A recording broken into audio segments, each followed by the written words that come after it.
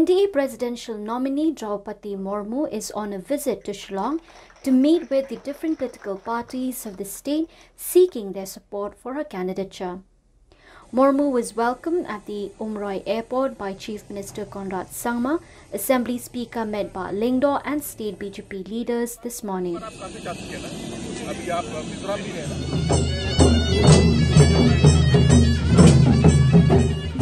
She was accompanied by Union Minister of Ports, Shipping and Waterways, Sarbananda Sonowal, who is also the former Chief Minister of Assam. Murmu met the leaders of different parties at Orchid Lake Resort in Umyam today.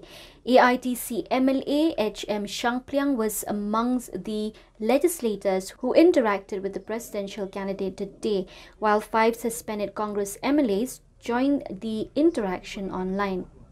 It may be mentioned that the regional fronts of the ruling MDA coalition in the state have already extended their support to Murmu, stating that she is a tribal candidate.